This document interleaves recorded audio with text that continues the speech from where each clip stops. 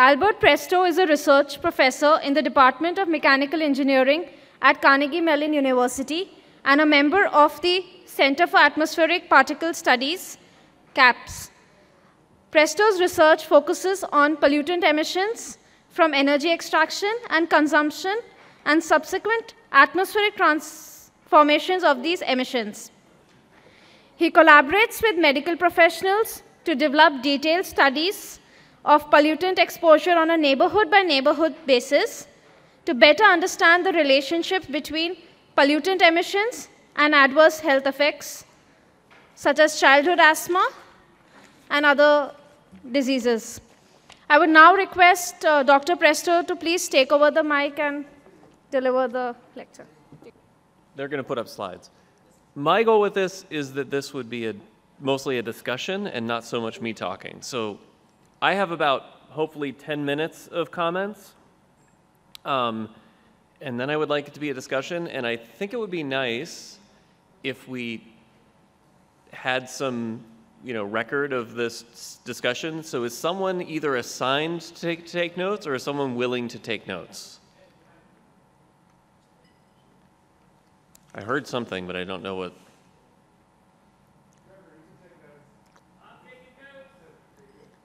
Awesome. Okay, we have notes happening. Very good. Okay. So this breakout's going to be about performance and sort of long-term performance of gas sensors. And I was glad to see lots of talks today about, it was mostly PM sensors, but some were about gas sensors.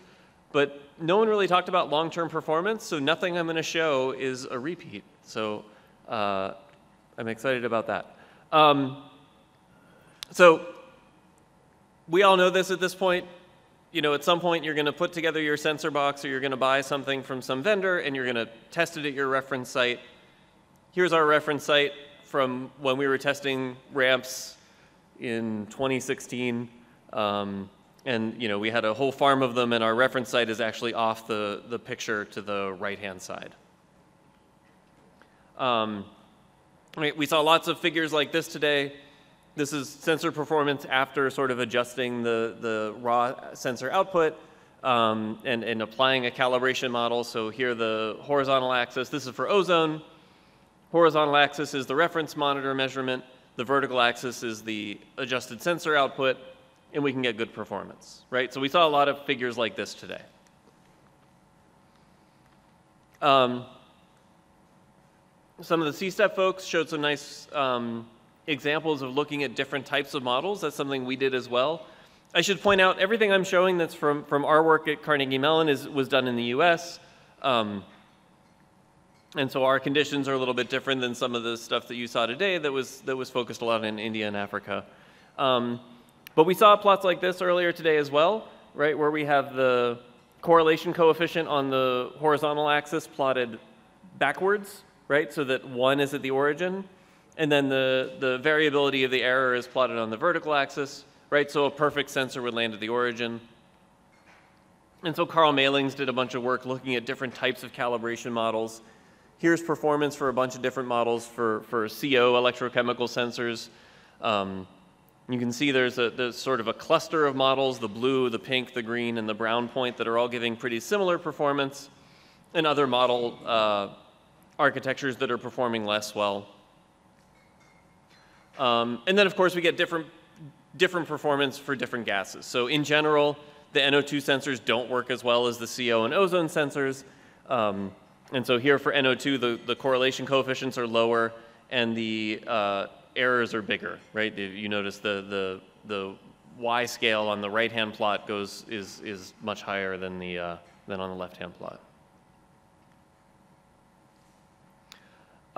One thing I don't think anyone necessarily showed much of today is that, we're all testing these sensors at some central site and then distributing them across, our study domain. And in some cases, that you can test them at a site with reference monitors, and then deploy them to a different site with reference monitors to evaluate how much the performance is changing. And so here's an example. This is the results of us moving some CO sensors within the same city. So we tested them at one location in a city, move them to a different location that also had reference monitors in the same city. And this is just for 2 sensors. So the open symbol is where we first tested it, and then the closed symbol is to where it got moved to.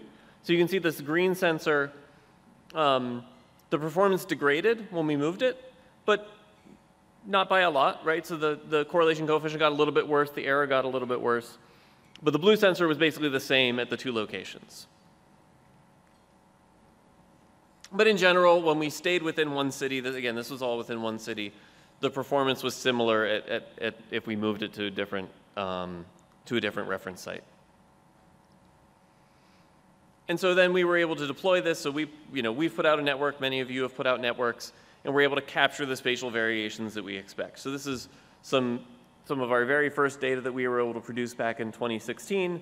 This is NO2 spatial variations.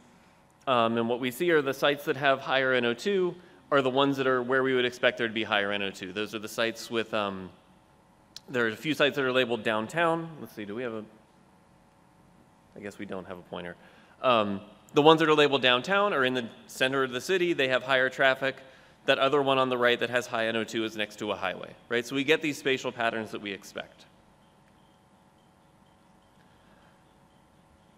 We deployed our network over a long enough time that we were able to evaluate how how the sensor plus the calibration model change their performance over time. So I'm going to show examples for 3 gases. So here's CO. Here's a CO sensor. Its performance when it was new at our central site, right? It worked really well. We had a high correlation coefficient and a low error.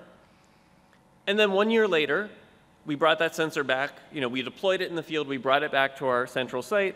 Here's its performance. So the performance degraded, but again, not by a lot. And that degradation was different for different gases. So here's an example. Here's ozone. Again, the filled symbol is when it was new, and the open symbol is after a year. And the ozone sensor, this particular ozone sensor, performed about as well after a year as it did when it was new.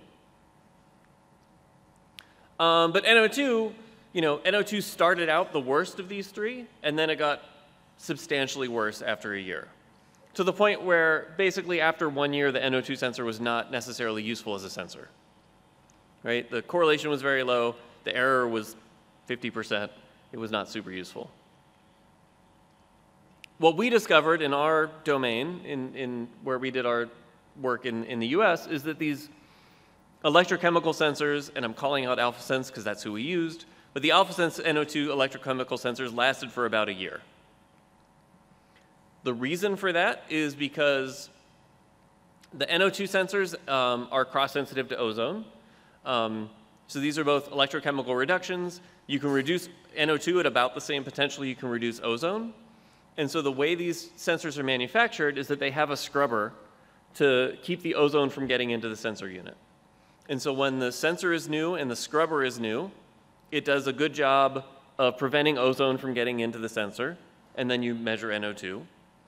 Over time, that scrubber gets consumed, and so eventually ozone starts penetrating in, it damages your signal, and eventually the scrubber is completely consumed, and then your sensor is essentially responding to both ozone and NO2, and your NO2 signal is no longer sort of discernible. And so we can see what that looks like in terms of data. So here's performance of some new sensors. So the raw sensor signal, just the millivolt output, is shown on the x-axis, and our reference NO2 concentration is on the vertical axis. This is data from new sensors. The dashed line just sort of encircles the data because I'm going to use that as a reference on subsequent panels. But we can see that the data, that the sensor output is correlated to the NO2 concentration. It's noisy, right? The R squared isn't 1, but there's a correlation there. As the sensors age, so now these are sensors that are about 4 months old, there's still correlation, but one, it's drifted, right? So if I was to fit a linear regression to that leftmost panel, panel A, and use it, that panel should be B. Apparently when I made the slides, I had lost my ability to do the alphabet. If I applied it to the middle panel, it wouldn't work, right? I would get an erroneous concentration. I would need to recalibrate these, but but there's still correlation there. But if we look after about a year, there's no correlation at all, right? So this is the point where the scrubber has been depleted. Ozone is interfering with the sensor response, and so this sensor is not working as a sensor anymore. Another thing to consider is that, and I'm sure some of you have run into this, sometimes out of the box a sensor just doesn't work very well. So here's a time series for these NO2 sensors. So the x-axis is just days from the time we open them, and the vertical axis is a correlation coefficient. It's not R, it's a different correlation coefficient, but it works like most correlation coefficients. 1 is good and 0 is bad. And so what we see is that as the sensors get old, they tend to start with a relatively high correlation coefficient, and that goes down with time. But you'll notice that, while most sensors, when they're brand new, had this correlation coefficient around 0.8, one's a little bit lower. There's one that started around 0.6, and then there's one down there that started under 0.2, right? So sometimes out of the box, these sensors just don't work very well. We also had experience that sometimes sensors made from one batch to the next behave differently. So this is, I know that the lines are a little bit hard to see, but the point here on this is that we had a lot of success with ozone sensors. The ozone sensors in general work very well. At one point, we bought a new batch of ozone sensors. They were made from a different lot than previous batches that we had bought, and they had totally different behavior. And so we had to monitor those separately. We had to recalibrate them separately. And we ended up having this batch of sensors we never really got good data out of because we were sort of spending all the time monitoring them because they behave differently than all the other sensors that we had. All right, so that's my overview. Here are a couple of questions that I'm suggesting for discussion. We don't have to discuss these questions. But what I really want this is to be a discussion. I want to do minimum talking from this point on. So just some potential questions here. What are your experiences with the gas sensors and their performance and their degradation over time? What gases are most important to measure? And related to that, what resolution is necessary, right? Do we need ppb resolution on all of these gases? What strategies have you used to ensure good performance of sensor networks? What techniques or is it possible to test for sensor performance or sensor degradation in situ, or is the only way to do that to bring all the sensors back to the central site and rerun the calibration? So again, these are some potential questions for discussion, but now I want to open the floor and let people comment and sort of have an open discussion for the rest of the breakout. Yeah.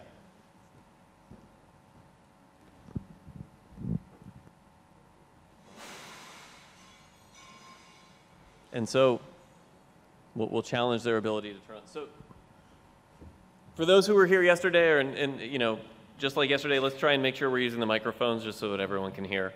But Dan has a microphone. I can walk around with one. I think some other folks are walking. Yeah, we have like 5 microphones. So we always need 5 hands up.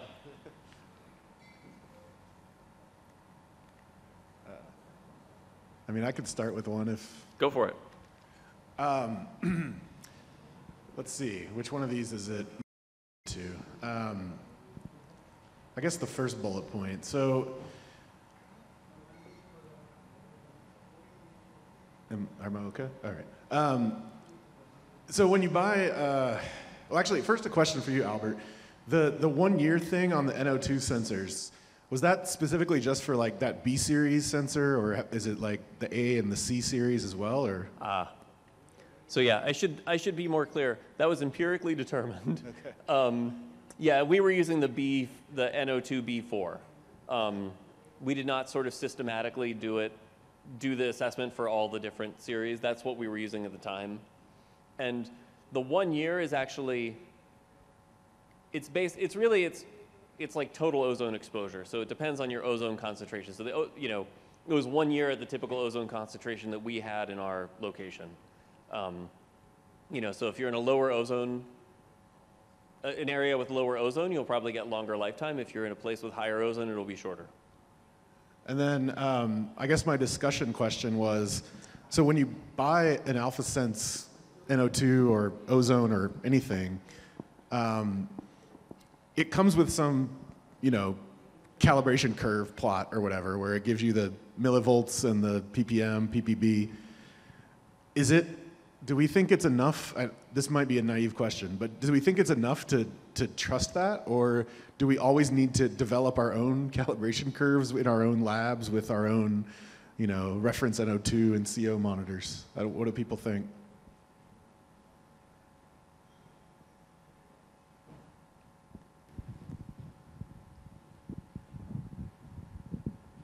Hello. Hi, my name is Kruti, and I represent one of the manufacturing community. We have a calibration lab, and we get a lot of AlphaSense sensors.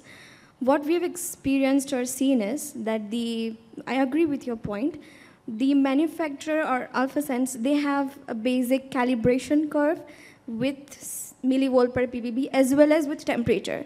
They themselves say that it's basic calibration model with temperature that is carried out from a batch of sensors. It does not represent each and every sensor will behave the same in every temperature.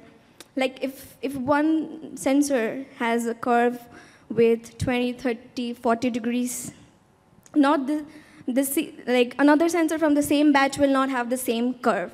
So they always recommend that having a special customized calibration curve with temperature for each and every sensor would increase their accuracy. Right. Any other? Thank you for that comment. Other sort of thoughts or comments on calibrating gas sensors? Doing them in batches, doing them, oh, good. So I think some of the work that we followed on working on the Carl's methods that he has used using the hybrid models, which you're well aware of.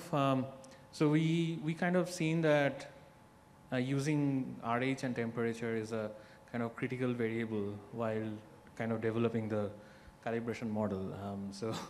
And that was not something, I mean, even in the paper also, Carl mentions that, and different kind of models have different performances for different gas sensors.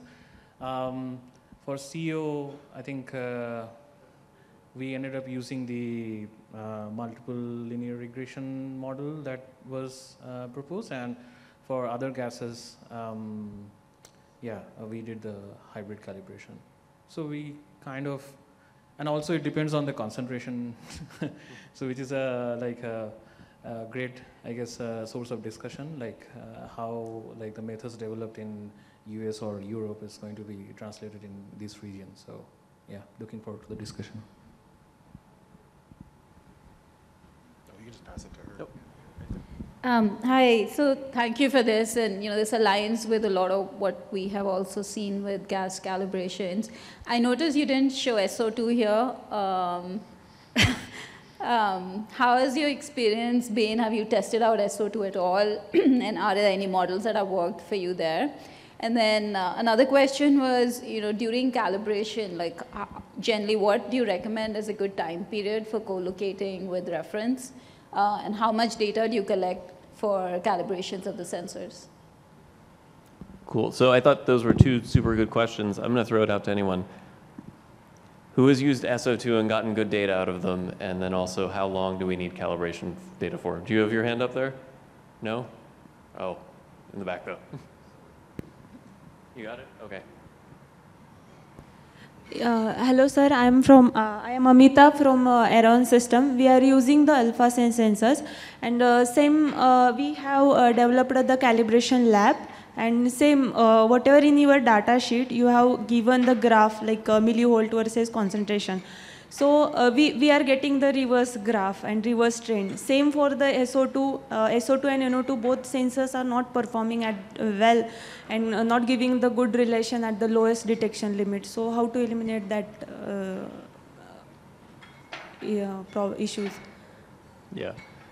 Has anyone had good And sir, experience with the SO2 my sensors? Second question is, you have given the B and B plus series. So you have mentioned 4 algorithms. So that's 4 algorithms, same apply for the B plus series and H plus series? Can you comment on performance for the different model types or different sensor series?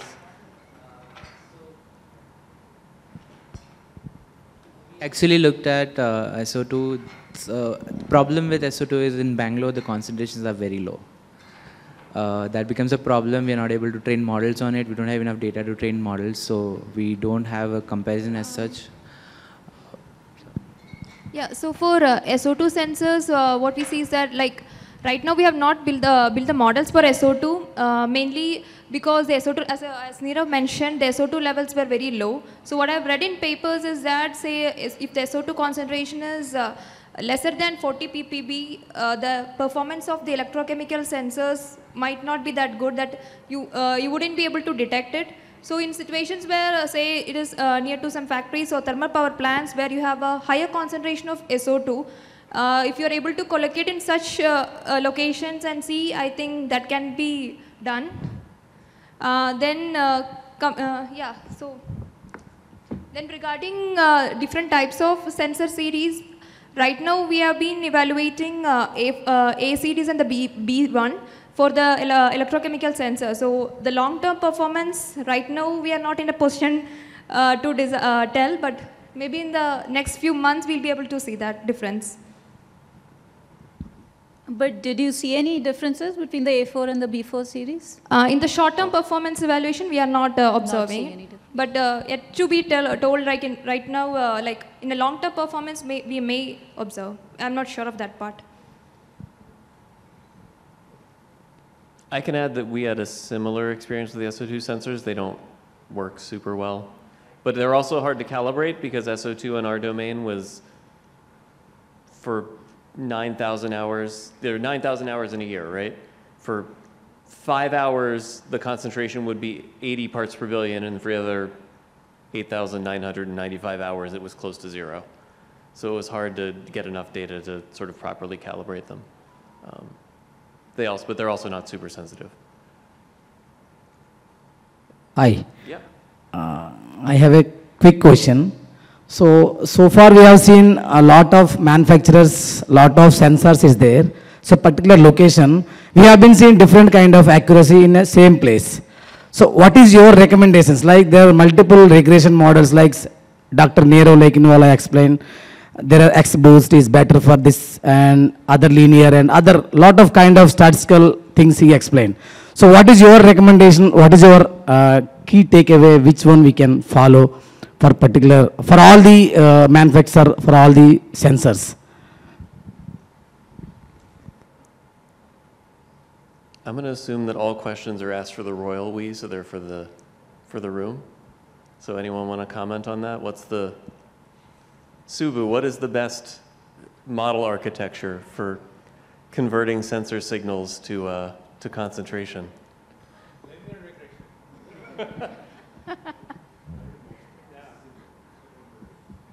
You want to expand on that?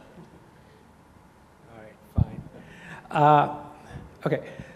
So I think so if you talk to a sensor manufacturer like AlphaSense, right, they will give you a sensor sensitivity to the analyte. So many nanoamps per ppb or ppm, as the case may be. That's based on laboratory testing conditions, right, and very controlled environments. So when you put it out into the real world, you have a lot of nonlinearities and cross interferences with other pollutants. So if you simply stick to your linear calibration factor, this is more typical to like analytical instruments that are again controlled, like reference monitors and all that, right? But you have a lot of interference from temperature, relative humidity. Plus, if you think about gas sensors, which are typically electrochemical sensors, chemistry is highly dependent on temperature. So if you calibrate it at like 22 degrees Celsius, like a typical CAQMS, it'll work at that point of time. But if it goes up to 35, 40 degrees Celsius, and in parts of India, 40 degrees Celsius is not that unusual, or it can get really cold. And so this, number one, the the response of the electrochemical sensor can change based on temperature. Second, humidity can have an impact, which can be transient or sometimes longer duration. Or else there's interferences. I think there's like H2S can impact some sensors, or hydrogen can impact some sensors, and depending on what is the environmental impact. So, I mean, while I definitely love to use linear regression models just because they are really transparent, and PM sensors usually work that way, carbon monoxide kind of can work that way. But for things like sulfur dioxide, or something like nitrogen, NO2 or ozone, as Emil was showing earlier today, I'm not a computer scientist. What is it? Non-parametric models, or what do you call random forest? Anyways, okay, right. So non-parametric models like machine learning, or random forest, or support vector regression, or XGBoost, they work a whole lot better at capturing these confounding effects and nonlinearities in a much better manner than linear regression. So it really comes down to what is the analyte you are trying to measure, what is the concentration range in the ambient, in your target conditions, plus how different is it from your laboratory conditions. So all of these factors have to go into effect, but the ideal one would really, to my mind, is really just a simple linear conversion, right? But that may not always work. So again, it depends.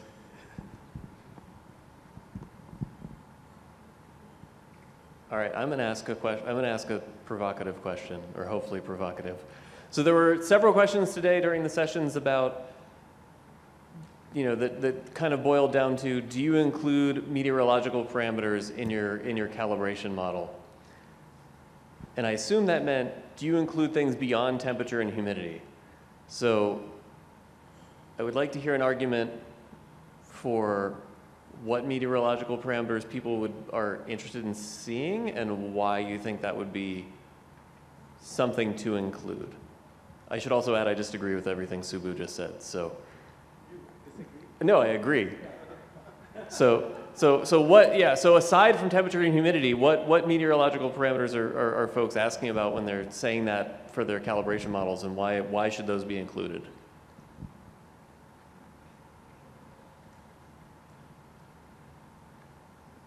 Everyone squirms in their seat now. Yeah.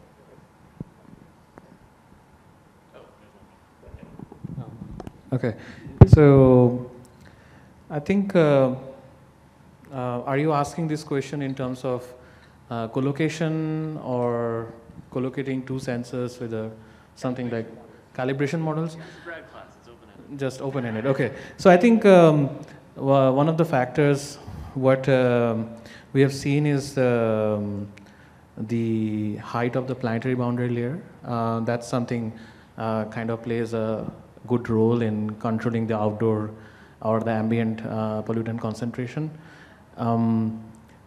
However, that may not be always the case for gaseous sensors. I guess for gaseous sensors, I guess the solar radiation is something that might be an important meteorological variable, like what time of the day, and that sort of kind of drives the conversion between the gases that are present in the atmosphere. So it's just maybe an educated guess that I did. Bold. Okay. Yeah, here. So not necessarily a meteorological factor, kind of, but I think, Albert, your slides just made a pretty good case for the sensor age being a function of, the concentration being a function of sensor age. So is that something that we should include in these models? I've seen it done. Go ahead, Paul.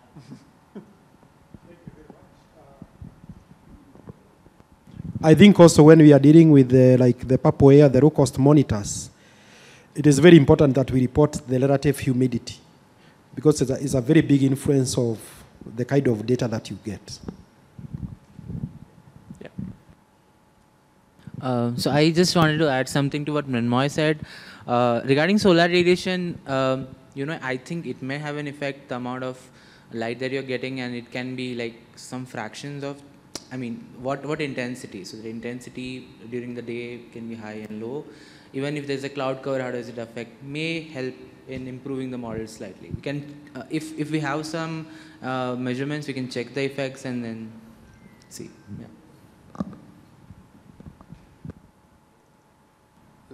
Can I expand? I was expanding the question, but how many people here have actually built calibration models? Have you already asked this? No. Okay. How many people here have actually built calibration models for gas sensors? Kevin, yes. Emil, yes. Not us. All right. And so, I know what you do, Kevin, but I'm going to ask her, what are the variables that you use in your calibration model? Yes.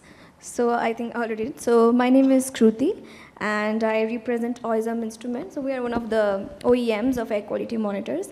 I wouldn't say calibration models and machine learning model, but we do include temperature, humidity, and cross-interference gases, definitely, because they are the major parameters that would affect the current value from the electrochemical sensors. They haven't worked. So we tried pressure. Pressure sometimes, but the effect of atmospheric pressure is very limited. So it is not long-term effect. So including it in a calibration model would actually be an incorrect method. So these are the important parameters that would work so far. Yeah. Someone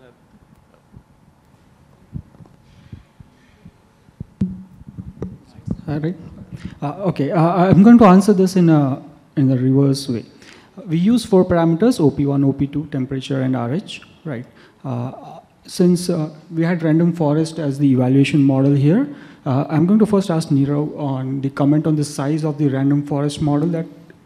So the data was for over 2 months. For PM 2.5, we had hourly values. No, for the gas sensors? For gases, we had 15-minute values, so I think around 4,000 to 5,000 points. The size of the model? The parameters you're talking about? There are 4 parameters, right? I'm assuming? Yeah. So what was the resultant size of the model for each of this device? An approximate range, ballpark? I don't understand. Size as in what? Do you mean by number of variables? Yeah, because increasing the number of variables. Or in random forest, it can be a number of trees or tries. Yeah. Exactly. So for... And by the way, these are like 2 data scientists from IIT Bombay talking to each other. So, this will probably go over my head. So it was, so as far as I remember, for NO2, we had around 30 trees, resident trees, and each were at a depth of 4 to 5. And you have like multiple trees, that's how it works. You take an average across all the trees to once, from our experiment, what we observed after the random forest model, we tried interpreting the model. As Subbu mentioned, there was a transparency problem with the random forest model. So something like SHAP, your Shapley additive value approximations, or partial differential functions can help out investigate what's the effect of these 4 parameters on the model output. And what we have observed is your OP1, which is your working electrode, has the highest impact on the concentration output, followed by OP2, which is your auxiliary electrode, followed by temperature, and the least impact was shown by relative humidity in terms of the impact on the concentration output through a random forest model. So I'd like to add to this. So what we use is OP1 minus OP2 to build the model, because that is the difference. And I did show a plot of the permutation importance. So basically, if you randomize one of the variables, you see what is the effect on the model performance. We see that, so I'm calling NO2, which is OP1 minus OP2 has a maximum maximum impact, followed by CO concentration, because there are reactions that happens, temperature, and the last one was O3. So instead of that subtraction model of OP1 and OP2 as a feature, what we tried to, why I didn't prefer that is because each gas sensor, B4 series specifically, has a different baseline. Okay. Your O3 or NO2 OP1 may vary from 220 to 240. Some sensor may have 260 as a baseline, and then vary according to the concentrations, right? So what we implemented is a ratio of OP1 by OP2, and therefore it negates out the other absolute values in terms of the millivolt levels. This helped us also to create a median model for all the gas sensors, because the ratio we were able to create rather than the absolute numbers using the ratio. So we have 3 parameters, OP1 divided by OP2, which is the ratio, temperature, and RH. Now this 3 parameters were also better when it came to median models, like one single model for 5 devices or 10 devices which were co-located at the same time. Interesting, yeah. So we haven't heard anything about non-sensor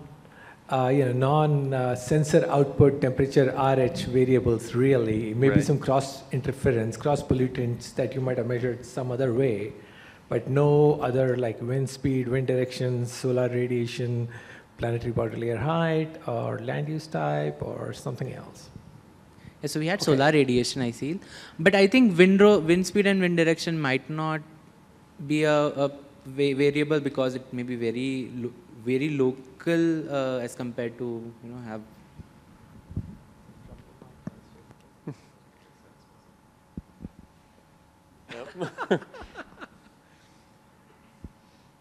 So yeah, so I don't know. It sounds like there's, among the folks, hopefully this is on, among the folks who've sort of done a bunch of model building, it sounds like the MET parameters, T and RH matter, to varying degrees, and they matter for physical reasons about how the sensor operates, and that anything beyond that, from a meteorological standpoint, sure, you could put it into a model and maybe it shows up and has some variable importance score, but it's not necessarily giving you information about how the sensor is operating. Yeah, and I think just thinking back, I mean, has anybody read this 2017 or 2018 paper by Gail Hagler? Like, yeah, one guy. This was basically, what are the variables you can use, or when is a model not a model, right? Something like that. And basically, I mean, Gail Hagler is a scientist at the US EPA, and she had collaborators from ICAS+CAMS-Net, Andrea Polidori, and a bunch of others. And basically, they put out a table saying, these are the variables that are defensible in a model, and these are the variables that are not defensible in a model. And this was, their opinion. At the end of the day, it's a perspective piece. But basically, things that we talked about, like physical parameters that are physically realistic, would be on the defensible side of things. But things like wind direction, wind speed, land use type, and all that, like time of day, day of week, month, all of these would not be acceptable as a variable in your model. But something like, as Dan mentioned, elapsed time, right? Age of the sensor. If you can quantify that, sensor response varies over time. So that would be a defensible parameter. But if you haven't read that paper, I do recommend that you go read that. It's by Hagler, Gail Hagler. And so that would be a good start. So there was I want to circle back. There was a question about how much data do you need to be able to build a model? And I'm going to pick on Mike, even though I know he's tired. Because you showed some data, and it was PM data, but you showed data in your talk about AFRISET that you needed separate seasonal models, right? And this idea that the conditions were different enough in the dry and wet season. And that plays a role in having enough data. And also, I guess the way to phrase it as a question is, if you have to recalibrate for every season, right? You can't just make one model that works for the whole year. How much, are you doing anything other than calibrating? How much does that affect your ability to actually operate these sensors as sensors in a network as opposed to just at a central site where you're constantly checking that they're doing okay? Yeah, lots. No, I was actually just thinking of this in a slightly different way. Are there any like policy or very, very closely policy adjacent people in this room? Yeah. So my question is similar. The way I would phrase it is, at what point does the spatial and temporal monitoring that you can get from these sensors, at what point is that outweighed by the inaccuracy or potential inaccuracy of them? Like your inability to be confident in the data that they're giving? Like at what point are they useful and not useful? Yeah, I think that depends upon the data validations, and of course our central government, the policymakers, they actually are yet to accept this data as the national standard. So still we are waiting for that. After that we can able to say that whether the entire network can be, a sensor-based network can be useful in our country or not. So, may I ask? So, oh, yeah, so there's different, I totally understand what you're saying about sort of attainment level status, right? I mean, there's a level of information that's sort of below that, right? There's the gold standard to say, all right, are we meeting some standard? But there's a level of information below that that lets people make decisions or sort of say, well, we think there might be an exceedance in this area, right? So could you comment then on, all right, what would what are the requirements to meet that lower standard, right? Or that lower sort of level of information. No, it's a question of methodology, you see, because the national think tank, they are working on the methodology. We have the analyzer-based continuous monitoring stations and also manual stations. This methodology is quite different than the methodology used in the sensor-based monitoring, air quality monitoring station. That's the point. Okay. So Albert can correct me if I'm wrong, but the way the US EPA treats this is you can use a sensor to identify a potential area where you might need to deploy a real monitor. I think you can, but there's not a regulatory definition for the sensors. Right. It is up to the discretion of each state, and they can use it as part of what they would call a weight of evidence. But there's not like a standard for sensors the way there is a standard. The standard for the regulatory monitors is literally in the law. And that such a thing does not exist for the sensors in the US.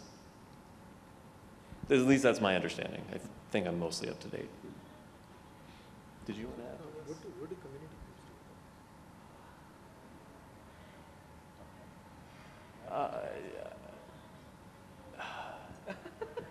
is there anyone here from like civil society or community groups that has used sensors? Do you want to talk about your experience a little bit? Yeah. Cool. I'm going to get some water. Yeah, so hey, how you doing? My name's Trevor Durning. I'm Dan's research technician.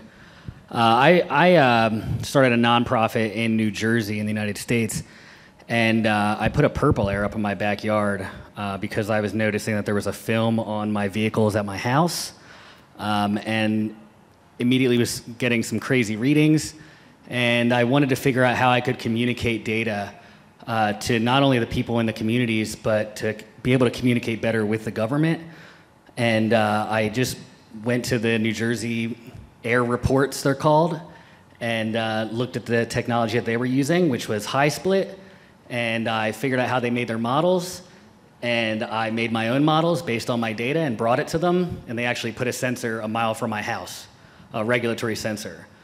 So they began to monitor, and people were trying to do that for 14 years, and I got it done in 6 months. So I think this raises a question for everybody that, when you communicate with the government using their technology, is important. So I don't know if they're using high split here in India, but if you can leverage, essentially their data in order to drive some action, it's extremely impactful. And the story that it tells, can't really be refuted. And I think that's something that we all need to work on is, communicating not only to the people in the community, but bridge the gap between, the community and the government. So if you can do that using the sensor technology that we're talking about, especially with gases, I guess that's maybe the next place that I'm going, because I started this with PM 2.5. That's where I think that's where I think our next step is. We've all been talking about, oh well, I use this type of plot to show data, and I use this type of plot to show data, and we're all arguing. When really, if we just use the structures that have been given to us, we can drive action, faster. And I think we're there. I think we have the technology. Even if the sensors are going to go bad in a year, let's replace them every year, and let's make sure that the data, if we're capturing data and it's similar to the government's data, at least we know it's viable data, right? And then making sure that we can bridge gaps. And I just wanted to, I don't know, that's pretty much what I've been trying to say this whole time, but is that kind of what you wanted to hear? You want to hear anything else? No, that was awesome. Thank you. Yeah, just let's bridge the gaps, guys. We got it. So who here has used some of these gas sensors, especially sort of asking folks in India, but not exclusively. And if you haven't, if you've only used PM sensors, what's the roadblock? What's preventing you from using the gas sensors?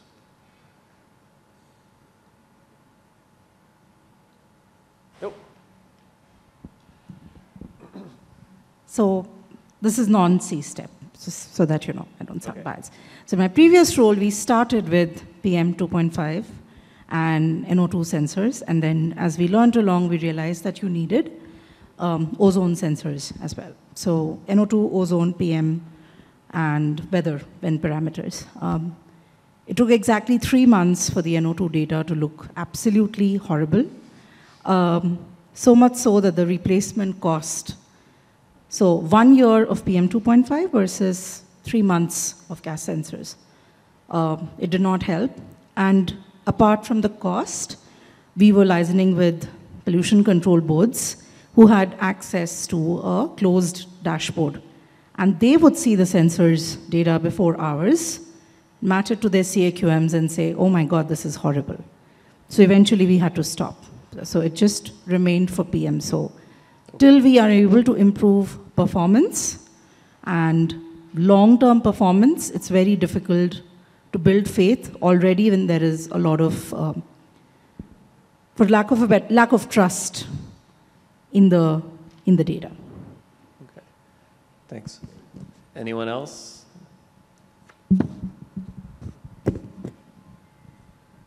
No one? Come on, you guys had so many questions yesterday. So many. No one has anything to say? Yes.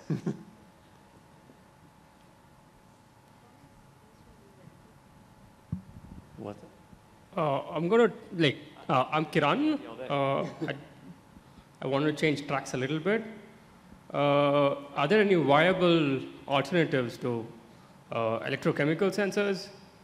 Because they have a very short lifespan, and the data is not really reliable.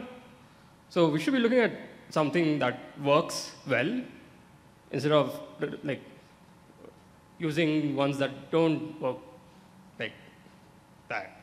So has anybody come across any alternatives sensing gas? Anyone want to comment? Has anyone used not electrochemical sensors and had good success with it? Or read about it, or heard about it, or saw it at a meeting? Yeah, sure. Yeah, I mean, in my experience, the other common options is metal oxide sensors, and those are even worse. So that's probably, well, at least for some species. So I think that's probably a non-starter. But for VOCs at least, there's a lot of promise on the photoionization detectors, PIDs. So I don't know if the Sensit guys want to chime in any on that, but they've really been excellent on PIDs.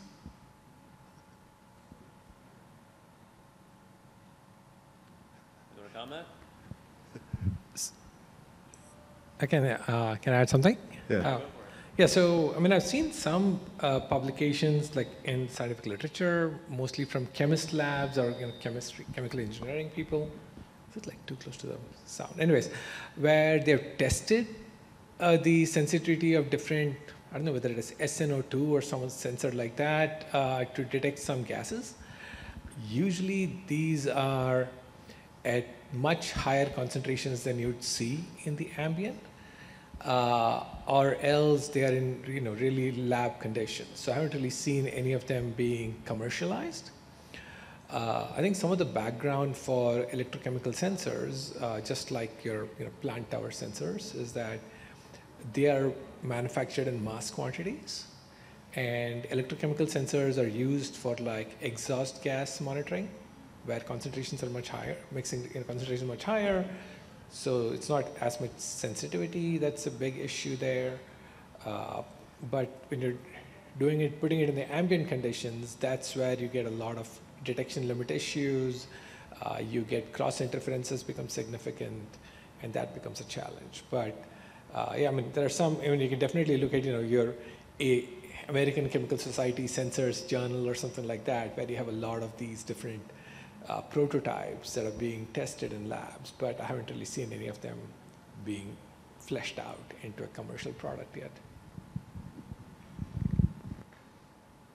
So I'm going to take a previous question I asked and spin it around. So before I asked who had used sensors for gases and what was sort of the roadblocks, and I didn't get a ton of responses.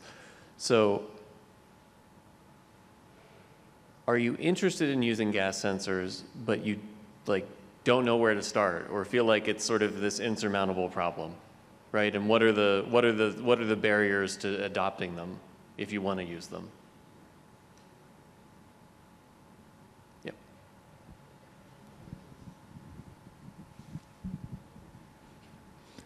So maybe not an answer, maybe another question to your question. Sure. So there's a project we are handling in Ghana, removing pollution from play, where we seek to redesign some streets into play area for school children.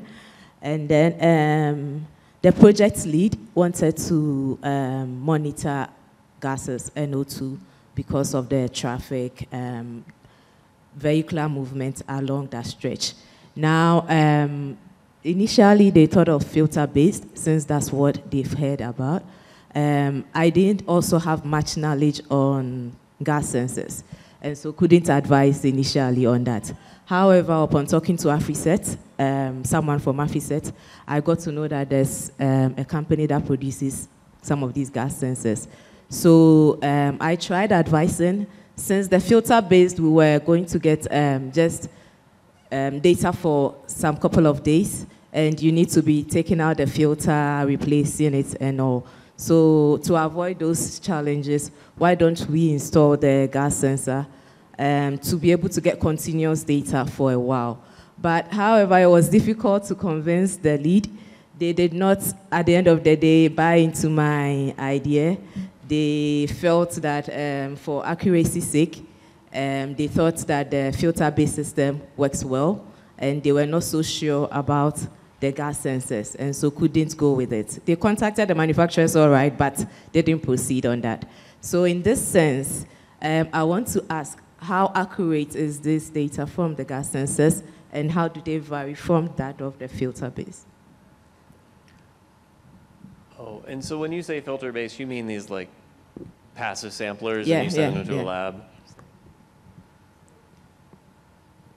I think they're less sensitive than, I think they're less accurate than the passive sensors, but the passive sensor is giving you one data point for a week, right? So, like I couldn't quote specific accuracy. I think you'd have to look in the, and it depends on your conditions, but. But yeah, so there's a story about,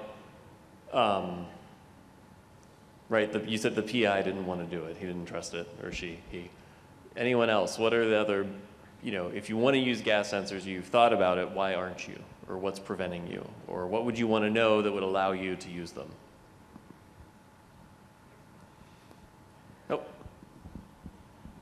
Oh, me? Yeah, go for it.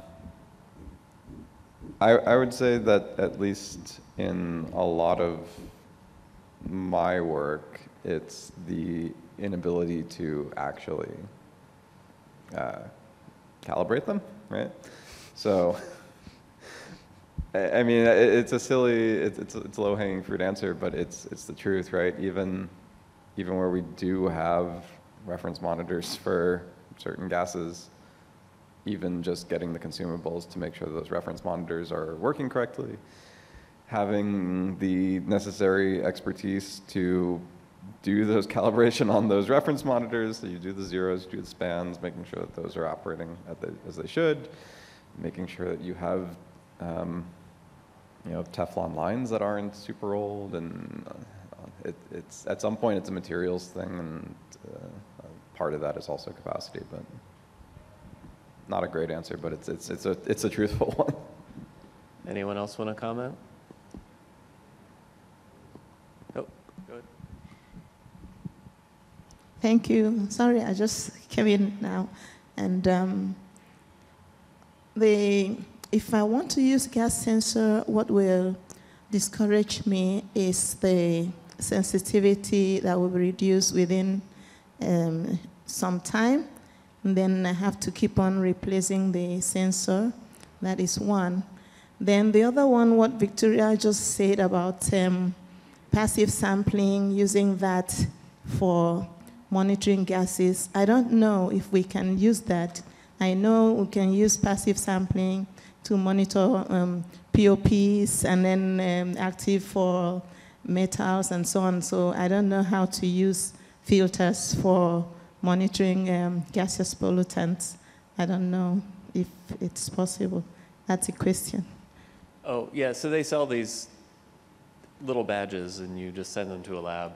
They cost, I don't know, how much does it cost? It costs $80 for each one or something, right?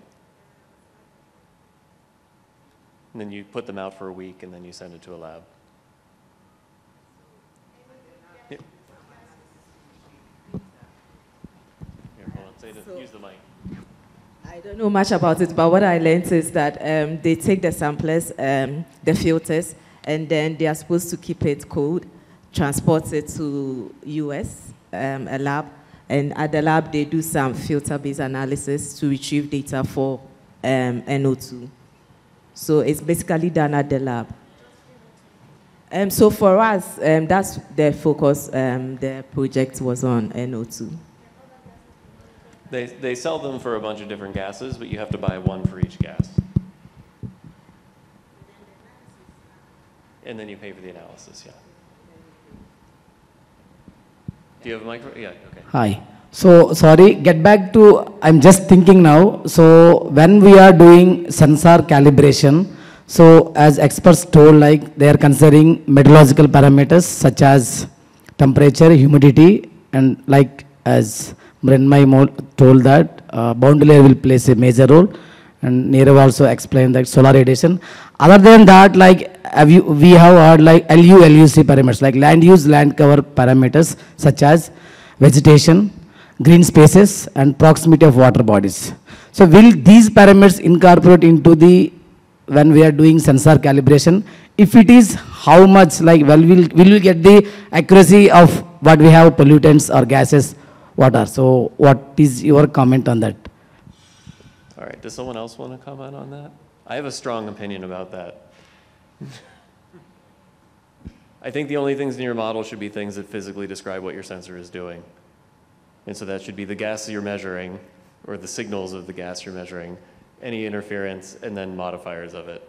Like the nearby land use should not be in your calibration model, in my opinion, period.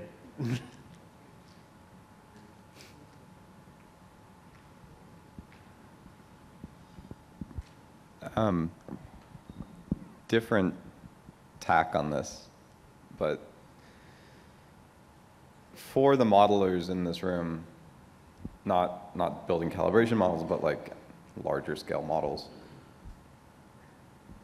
at what point, if you have a good emissions inventory, is that going to be more accurate in just like a GCM or CTM than using these low-cost sensors? Like, where's the trade-off point? At what point is it better just to concentrate on that than it is to do low-cost gas sensing? I don't know the answer to that, but we have the hands. Who here runs models? Because other than Dan, and Imo, go ahead. Yeah. So when I feel that if we are using land use variables, like the main thing is from low-cost sensor, we are trying to find the hotspots. Now, if we are training in a particular location with these land use variables, we are in the model itself, we are putting these factors. And then once you take the sensor and put it in the site, the sensors can be, it might not, because it is already telling that like, it has already different parameters. The more parameters you add, the more it will try to take that trend. So you won't be able to sometimes identify the real hotspots when you are adding these land use variables and making the model more complex. So that's my opinion. So that's an argument. You're agreeing not to put all of these other parameters into the model. But these LUC is the major parameters, right? If you're going urban or if you're going rural, this will play a major role, right? So how can we incorporate these things? This is the I'm going to look at Mike. So if you want to have a sensor in an urban area versus a rural area, and you want them to both work sort of equally well, right?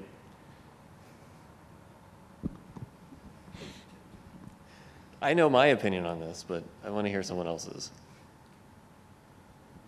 I think we share the same opinion. So don't look at me. So I think our opinion is then you just have to calibrate it in more than one place. Right, which I know is not like a satisfying answer, and it doubles the amount of work, but I don't know. I think if your calibration model for the sensor has something about where exactly it is, then you're not transforming the output from the sensor to get a concentration. You have some other model, and your sensor is sort of just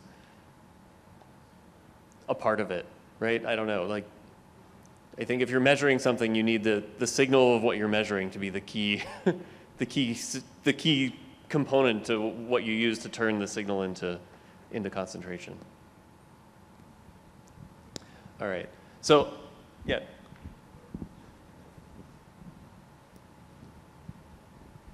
I wanted to go back to Mike's question. Is that okay? Yeah. Yeah. So, Mike, you were saying, is a model with good emissions inventories and good everything ever like good enough to just focus on that instead of worrying about the intricacies of calibrations of gas sensors? I think it's definitely interesting and a worthy question philosophically. I mean, you could bring up the same argument with like MERA 2 reanalysis or something like that, but I mean, if you ever like look in great detail in the way that even like the best emissions inventories are made, there's just so many like wild assumptions that I feel like it is maybe a level higher of uncertainty than we're even like dealing with calibration of gas sensors. And I know if to put Dr. Paul Njogu on the spot here, he's building an emissions inventory for PM in Nairobi. And so I would maybe invite him to share a few words on what are the key uncertainties and how uncertain everything is with building emissions inventories for PM and other emissions. Thank you very much, Professor Dan. I have to first of all acknowledge that what we are doing basically is dependent on what you taught us. So we have benefited so much from your experience, and we really appreciate that. So yes, we are in the process of developing an emission inventory for the city of Nairobi. We have developed methods. We are also using methods that have been developed, and I believe I've seen our trainers here today, WRI India, Ritesh, I don't know whether he is here. They trained us in 2023. One of the challenges that we face is the accuracy and even the reproducibility. If you measure today and then you go back to the same vehicle or to the same source, you find a lot of deviations. But as Dan has properly put it, the deviations are large, and we are allowing a margin of error of around 12%. I think we cannot be talking about very accurate data because the kind of measurements that we do in the environment are very different from what we could do in the lab. Because maybe the vehicle today was properly maintained, tomorrow it has taken adulterated fuel, or maybe a plug is not working. So there are so many things that come into play. I don't know whether that answers. Yeah. Thank you. I think Faye has it, yeah.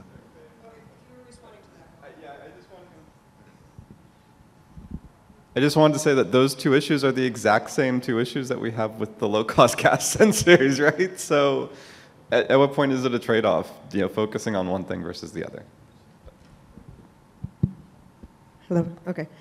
I just wanted to comment, listening to a few of the questions and discussion, a lot of what we've been talking about at this conference so far has been PM sensors, right? And I think that when it comes to calibrating PM sensors, the sensitivity is sometimes to the composition of the particles, right? But with gas sensors, you're just detecting molecules, right? And so I can see why somehow incorporating the different sources of particles may be tempting or even advisable because you may be somehow capturing the different optical properties you can expect of the local particles, right? But for gases, I guess there's interference from other gases which might be there, but I think that as Albert was saying, the dependence on what's happening locally would be less, I think, for gas sensors because it's molecule by molecule rather than this complex mixture that's inside a particle that could be different from different sources.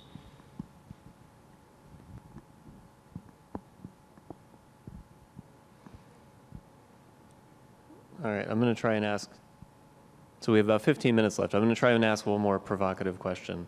So this breakout was about gas sensors, and we asked a few different ways, how many people are using them, and not a lot of hands went up. Not a lot of folks are using gas sensors in the room. So when Subu asked me at dinner, should he have a session in next year's conference on gas sensors? Should I tell him no? Should I tell him yes? What should I tell him? Yes? Someone elaborate on their yes, please. What do you want to learn? What needs to be included? Yeah, I think, this technology, as we utilize it more, it's going to get better. And I just want to remind everybody, why we're doing this. It's to create action, right? We're trying to inform people, get people involved, and have the government take action in some way, shape, or form. And a year from now, hopefully, we have some cowboys and cowgirls in the room that put up some gas sensors, and somebody's going to make mistakes, and someone might come to you and tell you that your methods were wrong, or maybe your methods were right. We don't know yet, right?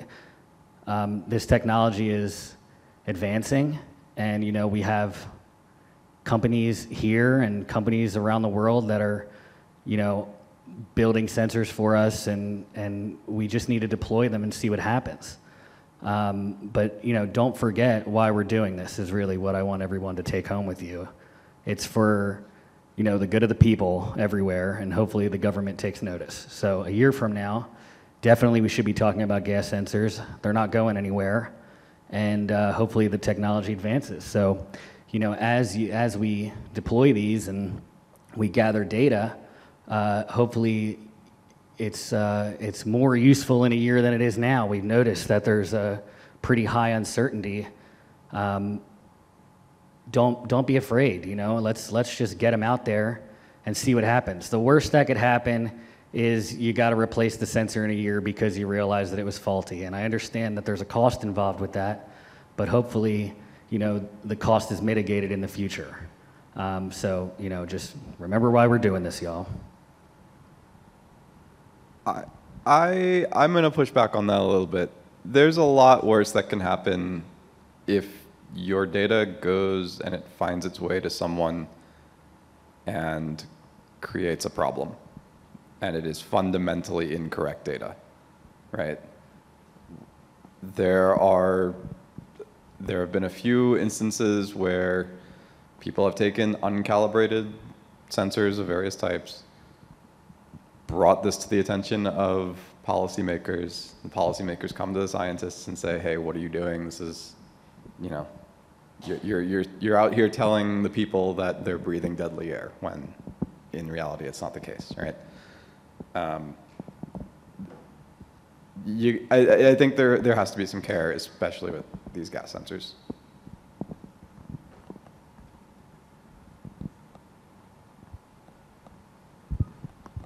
Yeah, just to come back, right? If the government, if you do raise awareness to the government and they do put out a reference grade sensor for the gases and they find no gas there, then at least there's some sort of dialogue that was created there. And I've noticed that, there's dialogue that's not happening in some areas of my country that I wish it was, all right? So, there's two sides to every sword, and I do see that. I totally agree with you. Get with someone who can set up a correction model for you and work with them definitely is the way to go. But again,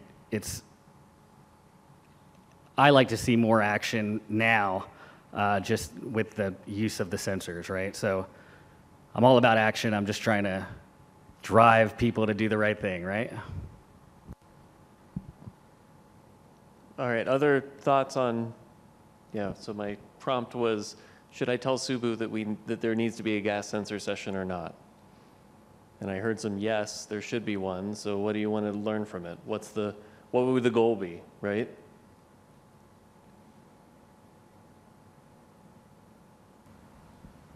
You look like you want to say something. There you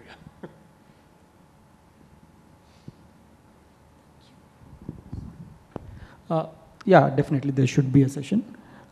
More or less, I think it should be an experience sharing session. Like for example, there are a couple of organizations, for-profit, non-profit communities. They may have their own experiences in deploying these sensors. And while calibration and all are mathematical approaches, we can debate over them, publish, whatever. However, their usability, their place, how do they find their traction within the regulatory environment? And therefore, we need to build a use case and a community around it in order to ensure that it finds its way to more regulatory discourse as well. Yeah, so in summary, yes, we should have it. And it should be more or less experience sharing session.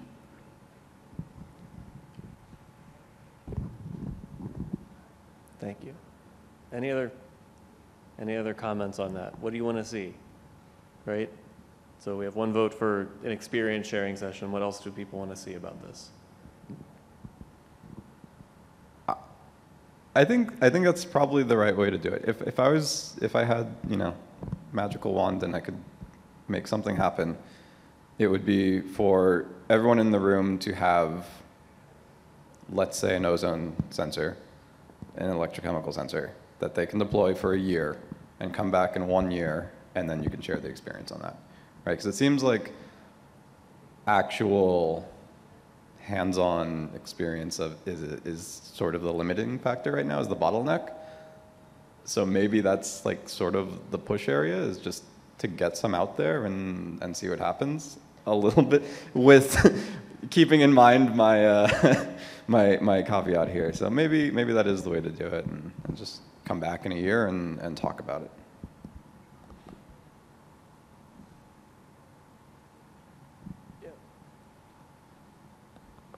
Someone's coming. Thank you. I think the manufacturers of gas sensors should be involved, and I think they have tried to convince and let us know that the sensors are okay, working well. I think they should be involved, and they can clarify, argue, and convince us on what to do if we have issues. Thank you.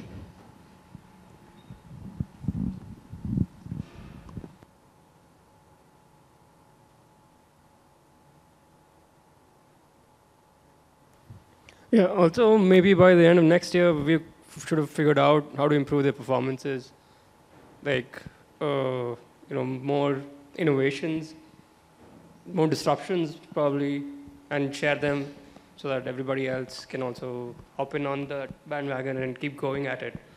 But I don't think it's time to stop anywhere, just keep going. Cool. Other comments?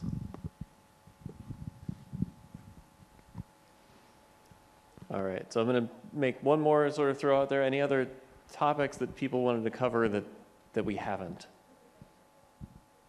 So we have about 8 minutes left. If is there time, I'll just quick question. Yeah, go. It's not question.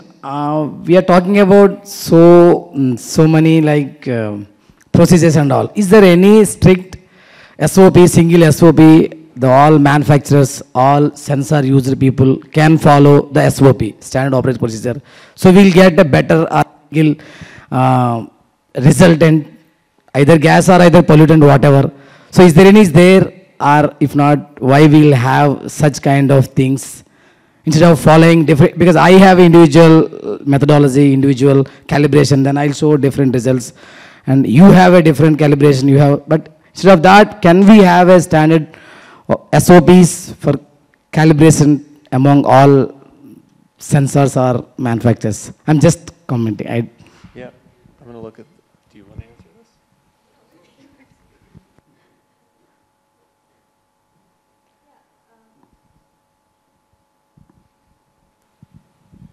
Yeah, right now, like the basic performance metrics are the common ones that are being used. Like whether it is the US EPA guidelines or the AFRISET or the ACAS+CAMS-Net, everywhere we are using the similar performance metrics. And there is a, like, commonly what we could see is that a minimum of 3 nodes from each manufacturer we are using for evaluations. And the calibrations, I think we are still in an exploring stage where like I have not come across like an exact form where we should be going for calibrations. Like even right now we were discussing like what are the different model inputs that we should bring, or what is the best model that could use. I think that is something which is really in the research right now. But regarding the how you evaluate the sensors, right?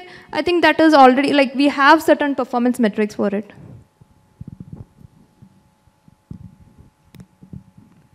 Does that answer your question, or? But I don't know. I think, as Emil was saying, there are a lot of people are following what either the US EPA or the ACAS+CAMS-Net has said, right? And that's what they're doing. That's what Mike's doing in Africa, and I think those are probably really good resources. All right, any other comments or questions?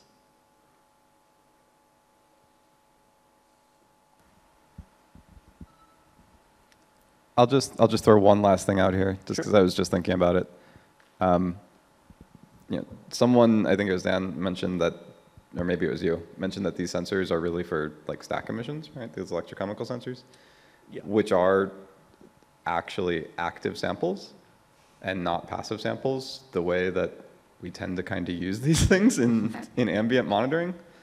And I kind of wonder if maybe we should be changing the operating modes of how we're deploying these sensors and not treating them as passive samplers.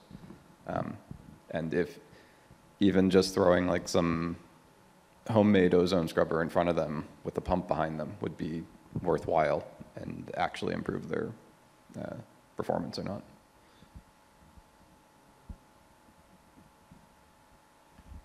So if someone needs a project for a master's student or something, you know. Someone's summer project.